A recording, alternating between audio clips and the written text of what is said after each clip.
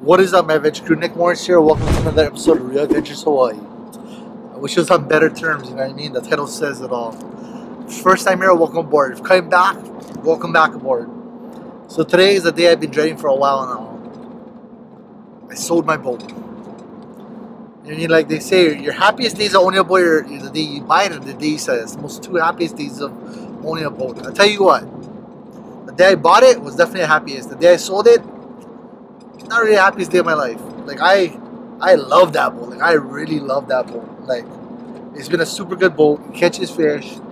It brought me and my crew back home safe every single trip, which is key. And today's the day. Selling it today. You know what I mean? I had it on Craigslist for a little while. And I know the whole COVID thing probably got me lower price than what I wanted for it, but people don't have money right now. So I'm grateful that I sold it. I'm grateful for the new owner. I hope he catches a lot of fish and I hope he's very safe on the boat. So the boat right now is at the mechanic shop. I sent it there because that's who installed the motor on it, who did all the work on it. So I sent it there, give it the once over, make sure everything's all good before I turn it over to him. He's gonna meet me on there right now to meet the mechanic, go over everything with the boat, and then kind of like get the peace of mind about the motor, get everything, all the information he needs to make sure that, hey, you know what, I'm selling him something that's good and not trying to rip anybody off. So another thing too is for him to meet the mechanic. I told him this key, meet the mechanic, know who works on the boat. That way, if anything happens in the future or you need something done service-wise, you can always go to him if you don't want to do it yourself. So we'll be there shortly. You know, stay to the end. Stay to the end as you're watching this now. Don't just think it's just me moping around selling my boat. Because at the end, you're going to see why we're selling the boat. You're going to see why we're selling the boat. It's a sad day I'm selling this boat. I love this boat, but you'll see the big reason why I'm selling this boat. If you follow me, you'll know why. If you don't follow me, you'll be like, what? What's he selling his boat for? So we'll be there probably like 2 seconds YouTube time. And then I'll let you meet the new owner. Super good guy. I'm sure he's going to catch a lot of fish in this boat. I'm going to hook him up with a bunch of lures. Give him the gaffs because we're going to make new gaffs. So the gaffs got to stay at the boat. I'm going to make new gaffs for the future. Alright, let's get over there and let's get her done. So the new owner just met me at the mechanic. Got the boat in the back of the truck right now. The mechanic gave it the once over. Went over everything with him, showed him everything. Everything's running up to the way it should be, optimal. And now we're gonna go to Hawaii Kai real fast. I told him I tow it down there for him, even though I live on the other side of the island. But I'm gonna tow it to Hawaii Kai. We're gonna dump in the water, give him a test ride, and then from there we'll say our goodbyes. But my goal for this boat before I sold it, like I knew I was gonna have to sell it later on the beginning part of the year. And my goal, I told myself, is hopefully I get to fish it at least a little while during ice season. I guess I got the beginning part of ice season. And I told myself I want to catch at least one fish, at least one eye during ice season, and that'll make me happy. So I conquered my goal. The last trip on this boat, I caught the eye. That was the last trip on this boat. He gave me most of the money last week to hold it, so I was like, I can't fish it. And that's why you saw the tuna cutting video last week, because I couldn't fish it. I want to fish it tighter then, but I need to see that for this coming week. So I guess here we go. We're going to see you guys at Hawaii Kai, and we'll see you guys on the water. All right, everybody. Be there soon. On the boat with the new owner today. Test drive action. Jacob, I'll put his Instagram. You can watch his adventure with this boat. See him catch some fish with this boat. So we'll put his link in his Instagram so you guys can follow him. Alright. Happy owner. Test ride Hawaii Kai. First time this boat's been Hawaii Kai. With me anyway. Yeah. I never ever launched right, guys. It's too far for me to drive. Yeah, true. Oh, yeah. Yeah, good luck with him. Take care of him now. Okay, good luck.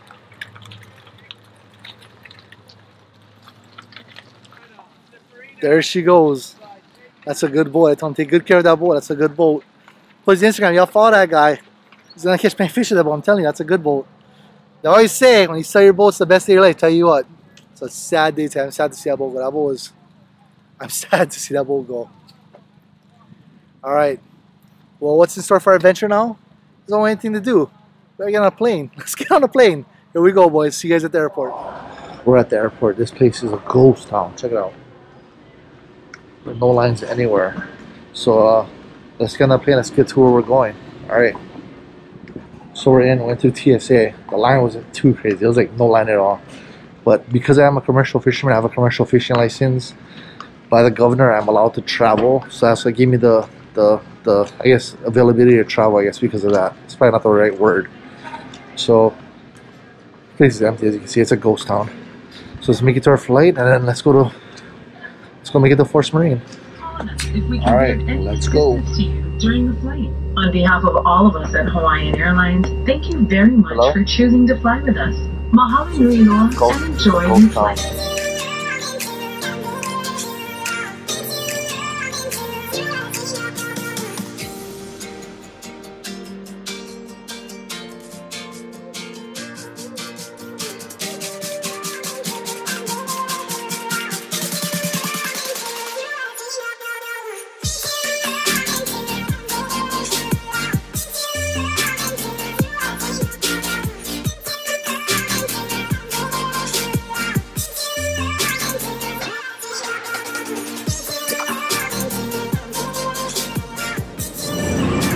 Alright, we'll see you in Hilo. This was a fast day trip. I'm only here for like 3 hours. But I'm waiting for Ahab. Ahab was supposed to be here like 15 minutes ago. So I guess we'll keep waiting. Time is a ticking. We'll see. Hopefully he gets here soon. And then we'll go straight to Force Marine. He's finally here. He's finally here.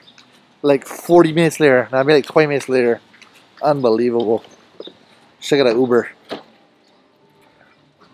Tell Ahab hi. Check out that Uber. Takes so damn long.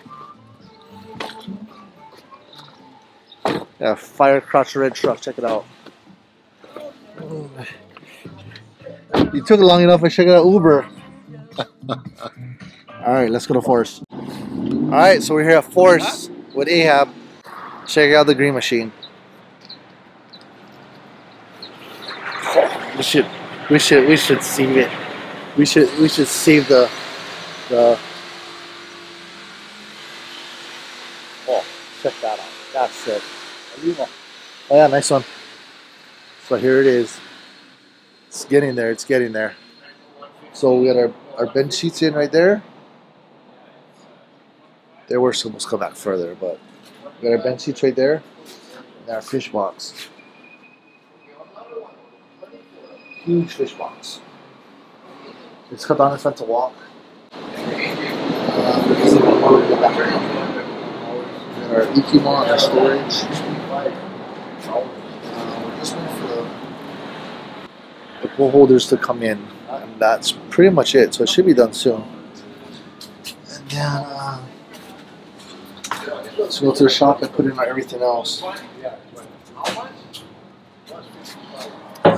Cabin, not a big cabin, but enough room. So, lots and lots of room. Lots of room for the kids to screw around to.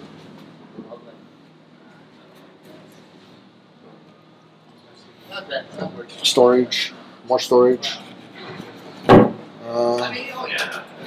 This is my my fuel stuff. Looks good though. Looks good. It's a good gallon. You get the 470 with the least. You know the Aussie 474. Yeah. It's higher. It's much higher. When I sit on that fish box, and I took out the seats, and I sit on a fish box. I'm a little bit below the windshield. I look through. So they got it set up for the bow boards out here, and then pretty much wait for the pole holders. So I can see. I finished my seats up here, my box up there, and then the extension on the side, splash guard, and then my pole holders out here, and it should be done. So this engine is next.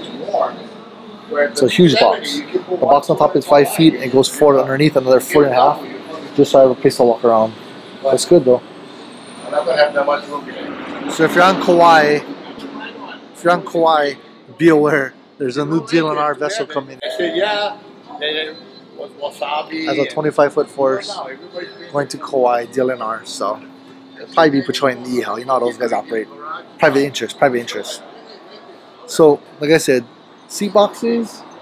Gotta do the side stuff. And my pole holders, and it should pretty much be done. So hopefully by 4th of July is what we're shooting for. What I'm shooting for. I don't know if Jim is shooting for 4th of July, but I am. Alright, let's go. So the Maui, the 35, is almost done. Then the main thing that's holding my boat up, it should have been done already. And there's a couple more fiberglass things to go, like I pointed out earlier. But the main thing that's holding up is the rub rail. The rub rail goes around. The manufacturer shut down because of the whole COVID thing. So waiting for the rub rail. And that's the worst part. And like Jim said, we're shooting for 4th of July. My plan is to be driving this boat back 4th of July weekend at the absolute latest. Like I said, I'm driving it back. I'm not going to be shipping it because Young Brothers want like $7,000 to ship it. 200 miles. I'll drive it back. It's fine. Excited. Can't wait. Ready to go. It's a cardboard template, so don't think that it's going to be that color. It's a cardboard template. I love the green. Go green. So soon, soon, soon. Very soon. Very soon.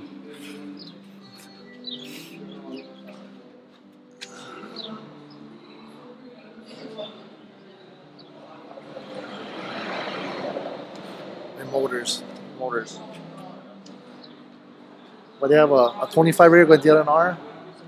And I'll show you the other boats. Stocking store with Ahab, my dad. So my dad's like, maybe I want to build something too. But this is a 18 Force. I don't know where it's going. Beautiful boat though. 18 Force? 21. 18.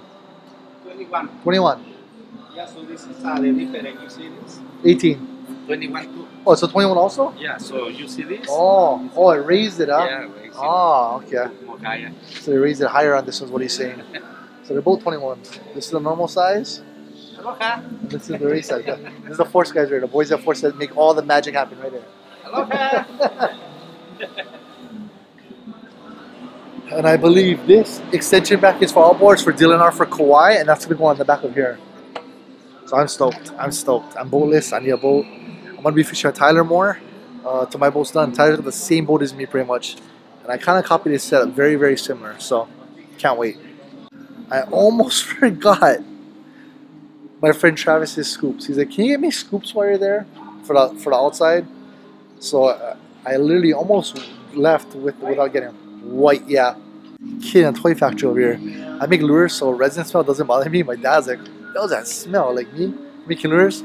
I can't smell it, but I'm sure anybody else come over here and burn your nose. So Travis, I got your scoops, Travis. Your scoops are coming home. See you later, Hilo. It's been real.